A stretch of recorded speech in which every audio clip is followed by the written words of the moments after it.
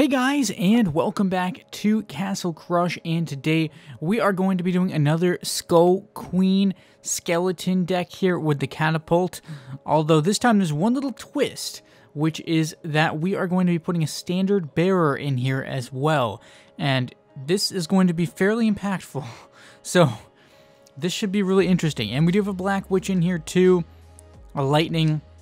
So we've got some utility to do some different things and not just be completely one-dimensional. And the standard bearer, of course, is going to help us dodge dangerous cards, such as, you know, the Executioner or a Mage or a Dragon, and, you know, try to go around those or take out, you know, ranged cards that might be a problem. So this should be really interesting, and I'm curious to see how it goes. I'm not sure if I might need another mana ritual or if the Skull King is going to be too much mana. We will see if this is too mana heavy. I can adjust it. And right away, I'm not able to play very much, so maybe it is too mana heavy. And decide to not go with the standard bearer there and instead, yeah, yikes, straight into that Executioner. I'm going to just go ahead and get the Boneyard in to try and preoccupy them a little bit. And get the Spectre on that Executioner. And it gets rid of the Executioner, which I think is a pretty solid play. And I also know where the Shaman is too, actually. So not sure what I thought I was doing there, but I still really, well, there's two Shamans, okay. There's two of them, but unfortunately I couldn't quite get rid of it. I got a little overwhelmed there. Didn't quite register with me that there were two Shamans until the end. And again, we'll try the Boneyard and see how it works. And does okay. They do a pretty good job of countering it with that Jester. But I have these archers at close range, which is really good because I can quickly get rid of them. Those are a problem card for me a lot of the time, but if I can quickly get rid of them, and then look, there's the utility of the standard bearer to sort of take out ranged cards a little bit. And I'm in good shape here. I have the Spectre up, I have a Black Witch in my pocket, and I have the Catapult as well to set up. Now they set up theirs, so I go ahead and counter that with a Lightning. And I still have a good advantage here. I did the Skeleton's Legion mostly so I'd have some cover to put the Catapult in the bottom lane if I wanted. But also, yeah, to synergize with the Skull Queen. I guess I didn't really need to even do the Catapult. And yeah, just ended up really working out there. So what do we got inside of these chests? Anything cool? I'm trying to open up my chests as often as possible because it's always good to have the cards just for donating purposes, of course. Even if I don't get anything super duper crazy, which I do not here.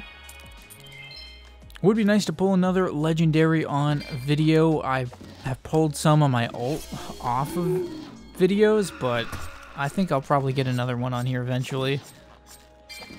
They tend to happen when I am least expecting it, so I just try and make sure I'm actually recording. That was a sweet move right there, except it ended up... they ended up hitting the Golem instead of the Siege Ballista. So now this is a problem, but I can definitely see here, I'm like, yeah, it's a Black Witch type of play, but they get rid of it, and I can see this is about to be a real big issue, so I'm going to see if I can out-DPS them. Because I really don't have anything to counter what they have in the bottom lane with. So I'm like, I'm just going to block and hope that the Reaper doesn't break through, but I'm kind of afraid it is. I think, yeah, the Reaper got me. Dang, I just had no cards to really counter that with. Not many Reaper counters in this deck, unfortunately, but it's also not a card I really ran into that much while playing with this either, so I guess I felt like I didn't really need to have a Reaper counter. I mean, the biggest one I had was really Black Witch, but in that last match, they kind of got me, so Again, really like the Boneyard just because of the positioning it gives. That's always been my big thing with it. Even more so than the synergy with the Spectre or the Skull Queen is really just the positioning, because it lets me play cards really close to some of their cards, like getting that Spectre played really fairly close to the Mage. And then really interesting with Skeletons and Skull Queen is that the Skeletons can actually take out a Phoenix at close range before the Phoenix can take them out. And look at that move there, unprotected Catapult, but I just knew they would be focused on the middle lane because those cards are like right there, and the Spectre looked dangerous, so I was like, they probably won't be able to deal with both lanes, and they weren't. So that ends up working out in my favor. So this person starts off with a very aggressive attack on my castle, and I just get in there to try and get rid of that genie as fast as possible. And then I decide to double down on the bottom lane because I see an opportunity there with the Skeletons, whereas I didn't really have any way to get rid of the Jester. Skeletons against Jester, I mean, it's not the best matchup really, so I wanted to take the win where I can get it, and the Jester doesn't really do that much damage, it only does 100 damage per hit, so not that urgent to get rid of, although I do eventually clean that up as well. Now they've got the Ice Elemental that had to go, because it would be making a lane pretty much unusable otherwise. So, Skeletons, very good against Mud Elemental, at least. And I see a chance to get another Spectre down, and I'm very happy to have these Spectres in position. Although the middle lane looks kind of strange there. The Ice Elemental, again, needs to go. That's a card that I recognize as a counter to what I'm doing. Although, part of me is like, well, I can sort of just go behind the Ice Elemental, so maybe it isn't the end of the world. Do I really need that lane? So in the end, I decided to just ignore the middle lane and try to out-damage them in the other two lanes, given the cards I have, and I don't really have any good way. I'm like, well, maybe I could push back middle lane and then use Black Witch, but I decided to try and out-damage them. Oh, actually, here I do try to do the Black Witch move a little bit. I don't think I needed the Skeletons, but I tried that anyways. And it ends up actually working out for me. And 203, so yeah, I basically did need to counter in the middle lane. And then look at that move with the standard bear to clear the way and blocking bottom lane with the Catapult. I think I could have just played the Catapult in the top lane and won for sure, but I was in panic mode, so again, these Ice Elementals were a problem. I was trying to work very carefully to eliminate them because they definitely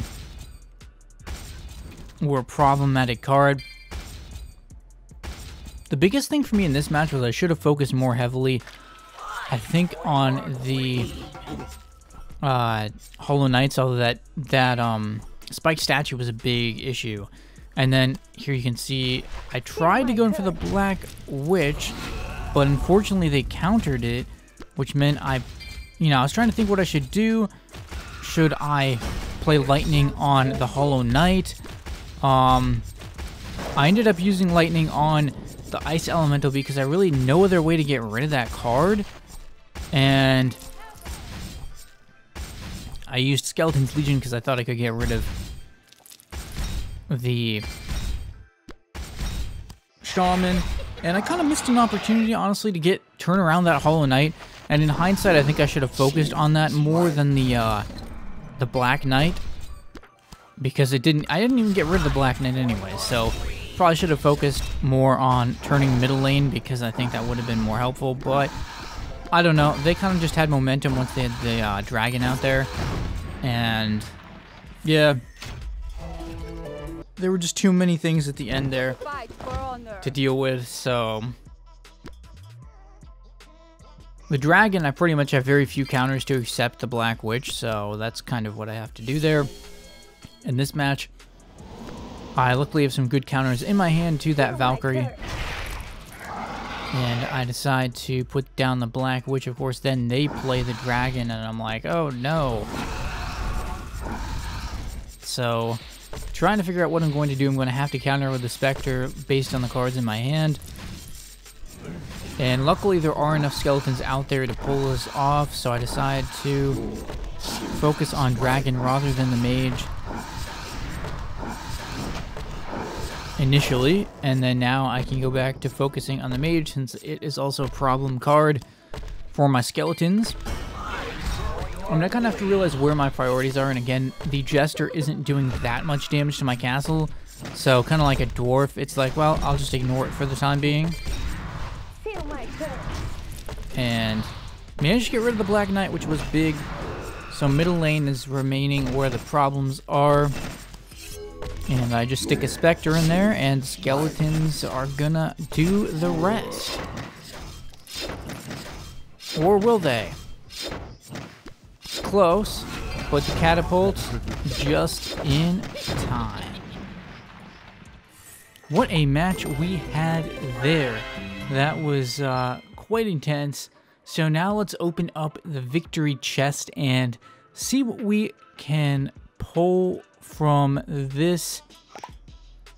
And what are we going to get out of here? I'll just quickly check in my profile real quick. I couldn't remember how many wins I had. And there we go. We got a gem capsule, which I don't really use, but whatever. So here's a very interesting match. This match was a huge... I really just put this in. This is a quick match, but I put it in because it's a huge example of just how, you know, how well this deck can just dunk people. Like, watch this. They have a very, very powerful stack coming along here, and you can see what happens. It's just, you know, just totally shut them down. That's like all of their strategy right there, just gone. And no real counter to that. Of course, that was mostly a deck that didn't really seem to have the right counters in general. And I didn't know what else to play there, so I just was like, we're just going to go with the standard bearer, and I'm going to make something happen. And I managed to get the angel in front of the Hollow Knight, which was pretty hilariously genius. And then I was able to eliminate the angel, but of course they have another one. Of course they're just going to have another one, like, right there ready to go.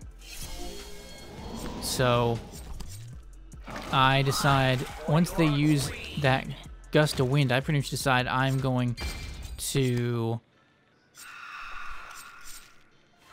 go straight at them here and just kind of ignore the Hollow Knight until I had the angel removed, and then now I could safely attack the Hollow Knight and turn it around, or try to. They do heal it, but I decide I'm going to use the lightning, and I do in fact get it turned around. They put another one out there, but it's clearly turning into my favor, and I smartly move right over with the standard bear and take out the Storm Elemental and the angel. Very clutch plays there. And Black Witch in the bottom lane while they're distracted. Oh my gosh. Those are some crucial plays. And then I basically one-hit that Ice Elemental in the top lane, despite the fact that it was just melee cards. I mean, that was impressive too. And then they're getting the top lane back, but it doesn't matter because I had the finisher cards ready to go. So that was pretty awesome stuff, I thought, right there. That was a very interesting deck, especially with a standard bearer. It provides so much extra sort of a fun element to this deck. So I hope you guys enjoyed this video, and leave a like if you did in fact enjoy. Maybe subscribe if you're new to the channel, and for more mobile gaming content, and leave a comment as well if you had any other additional ideas for videos I should do. And thanks for watching, guys, and stay tuned for more videos.